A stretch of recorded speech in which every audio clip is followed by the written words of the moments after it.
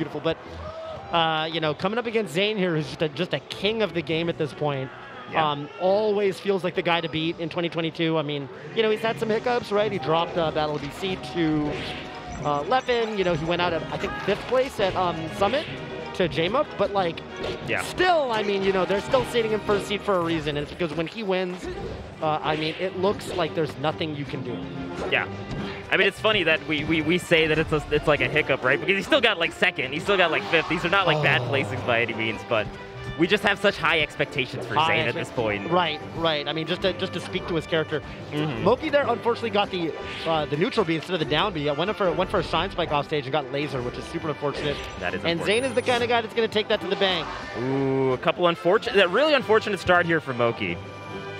But I like that he takes a moment on the Angel platform there just to compose himself. Right. There's a lot of melee left to be played. Great shine there. Ooh, oh, does it?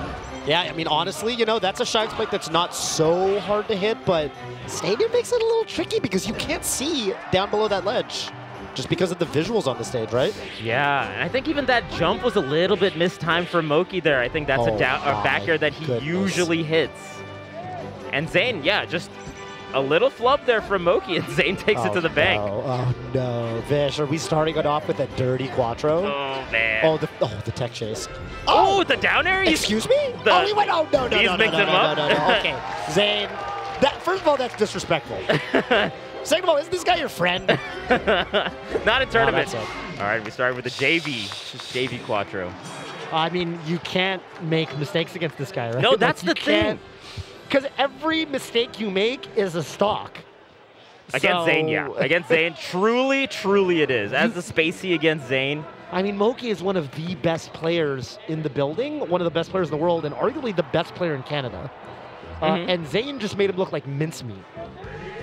Yeah, granted, I think moky had like a real shaky start there. So I think it's not super indicative of how the set will go. Yeah, I do think he'll tighten it up, but at the same time, I do think it's my God, weird fan of shine on moky's part. A real weird fan of shine. Okay. Oh, man. So close to getting a crazy confirm there. Yeah. Oh, that was really nice coverage from Zain to use the forward tilt, anticipating that moky was going to do the side B edge cancel there. Ah, man. Whoa, okay. The DI there a little bit. Okay, and there's the rising up air. And moky's taking the first stock this game too. Still looks like he's kind of picking up the pieces a little bit. That's probably just going to be a spike, yep. Ooh. Oh, be very careful around the ledge there. Okay. That was a good recovery, though, the way he jumped back onto ledge without getting hit by the down tilt. That was nice.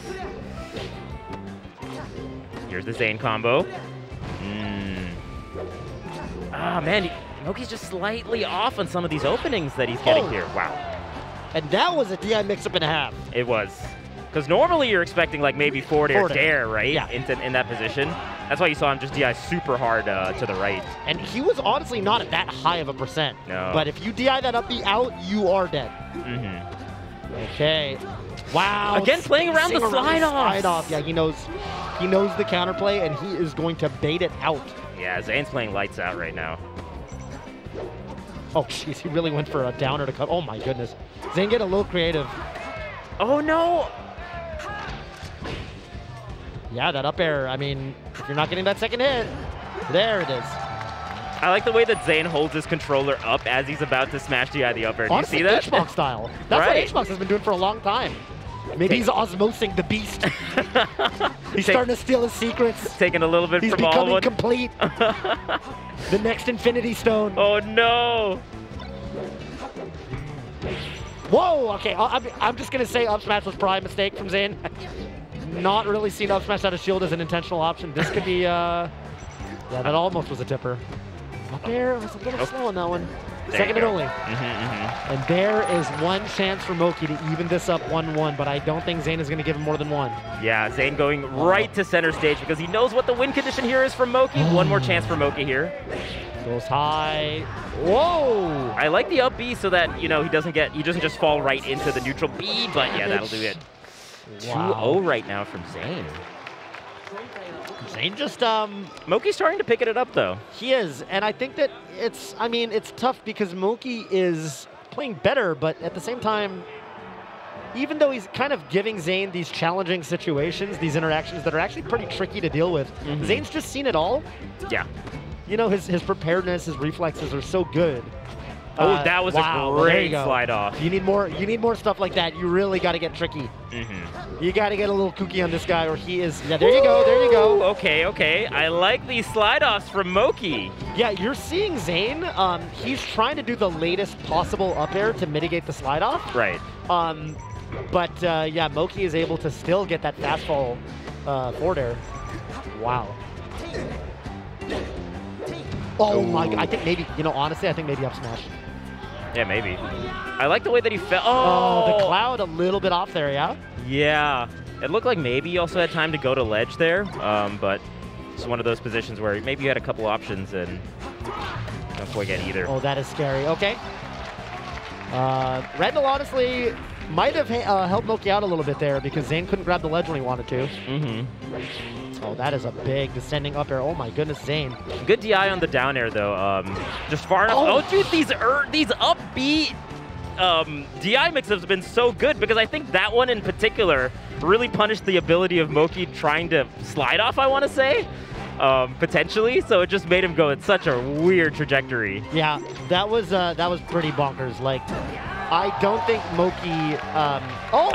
He's doing something with his flight shield. Stage. Oh no! Oh my God! Man! Without cracking a smile. That's right. Okay, hang on. moky with the lead. Maybe that's what he needed. A little bit of a power up there. Some people perform better after that kind of. That's right. You remember that song "Jerk It Out"? One of my favorite songs. I just love that unrelated. Song. It's unrelated. And unrelated. It's strange that you bring that up. Yes. All right, we got last stock on Zain potentially. Okay, but the side view from Zain, he's ready for that. Oh my goodness. Okay. Oh, he didn't let him land. Up B. Oh! I thought he was going to down smash. Yeah, but yeah. Okay. Okay, wait a minute. Combo too.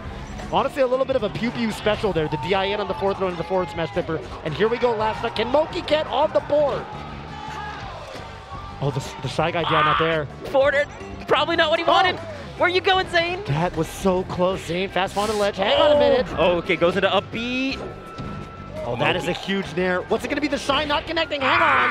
He gets Oh, Zain! He doesn't get the tipper hitbox on the down air. moky gets another chance at life here. Yeah, he gets a little chance there. You can see moky also shaking his head. He's like, man, okay, you know what? I'll take it. You don't want to win like that. You don't want that to be your win condition because Zain is not going to give you another one of those games. I would say that is a pretty rare, a rare way for Zain to drop a game there. But now we've got the real final boss stage. It's Zain on Final Destination, and once he grabs, it's going to be lights out. moky needs to get some damage off his grabs. I gotta say though, the Foxes in this particular matchup on this stage have really been fleshing out the combo game. So I'm curious to see how moky does it.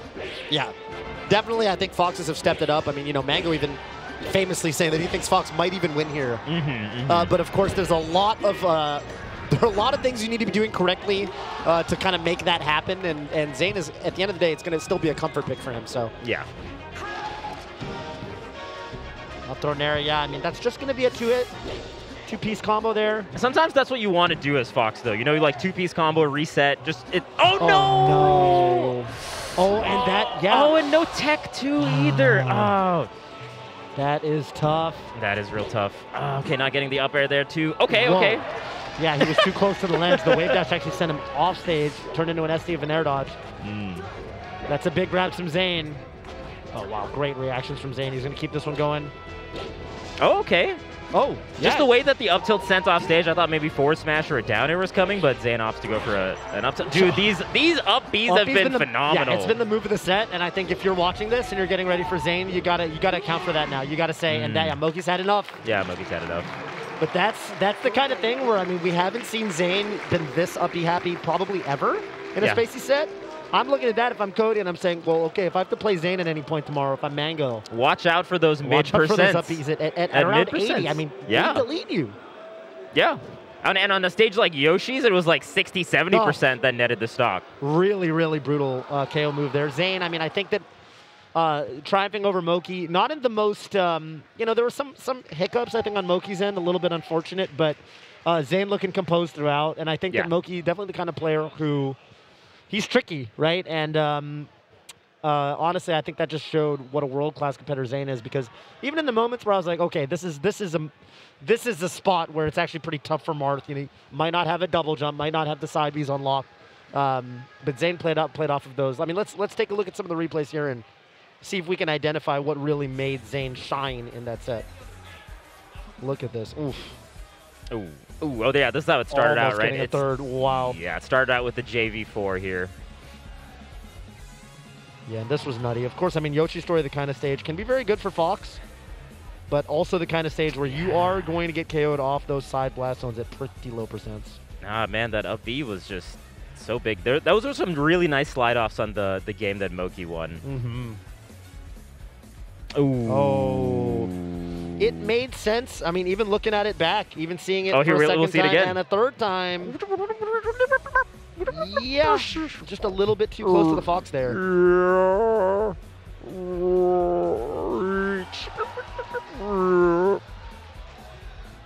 Wow. This is a toughie. This is a toughie. Oh, dude, those upbeats are actually so crazy to see. Oh, my. Yeah, you never expect that there, right? Mm-hmm. You're expecting a regrab or a forward air or some kind of move that's going to set up for more combo action. Yeah. But Zain just cuts it short. That is a tough way to go out for moky. He's going to have another chance in the loser's bracket.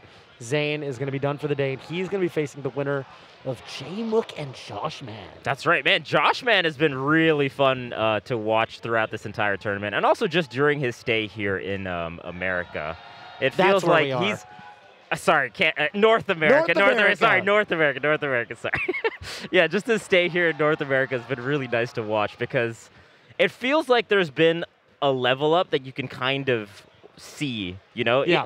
Like, he's been in SoCal, he's been entering a lot of, like, the newer Mangs, I think it's called. Yeah. The weeklies the weeklies that happen there, and he's going, like, toe-to-toe with S2J in a lot of these sets, taking a set off to here and there. I think he's taking one set off, beating, like, Kadoran, beating Null.